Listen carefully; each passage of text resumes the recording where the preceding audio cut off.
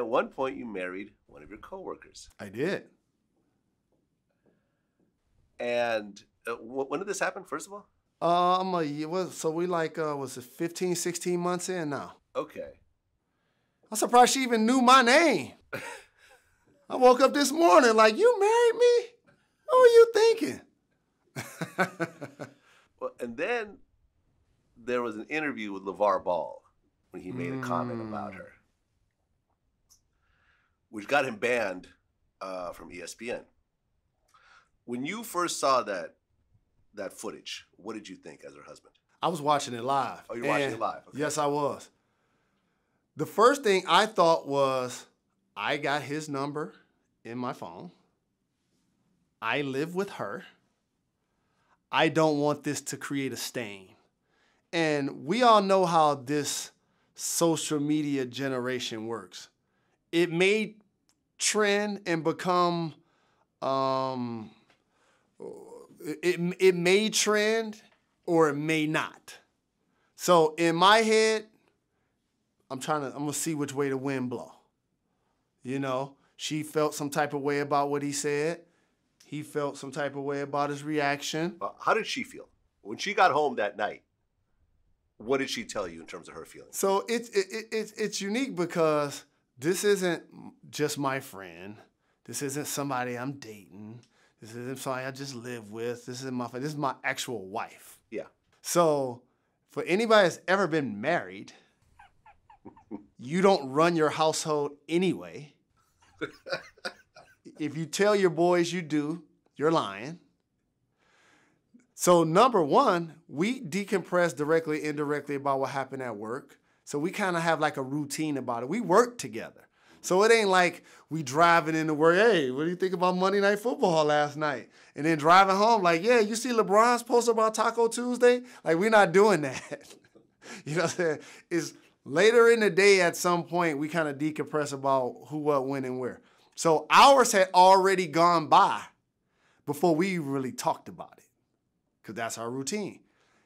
But he had already said something about it because I think somebody interviewed him about it or whatever. So now it's the circumstance, what happened, how they responded, and then then also he compounds it with an interview. What did he say in his interview afterwards?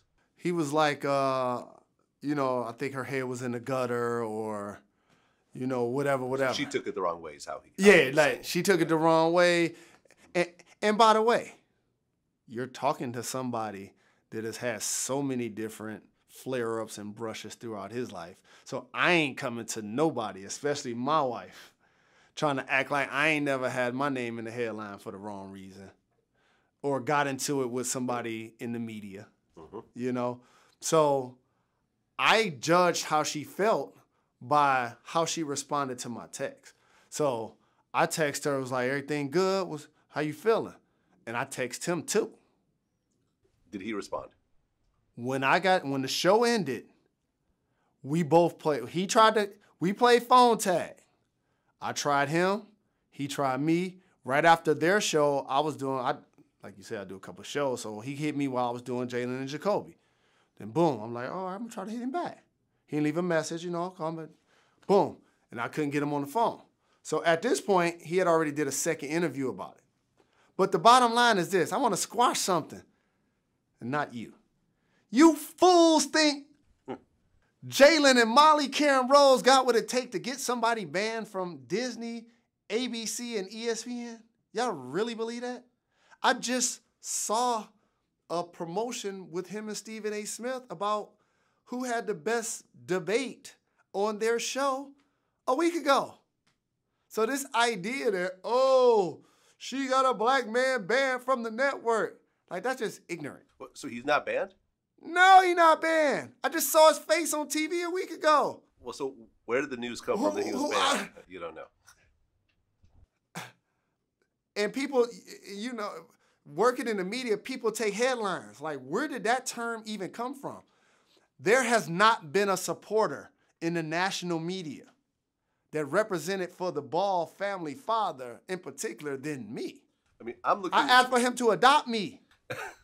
I mean, I'm looking at the Business Insider. It says LaVar Ball reportedly no longer welcome at ESPN after latest controversial appearance. Reportedly no longer welcome. Right. Okay. Until 2 weeks later. He's back again. Okay, so let me ask you a question. Was she personally bothered by that comment, or did she think it's just part of the job? She didn't get.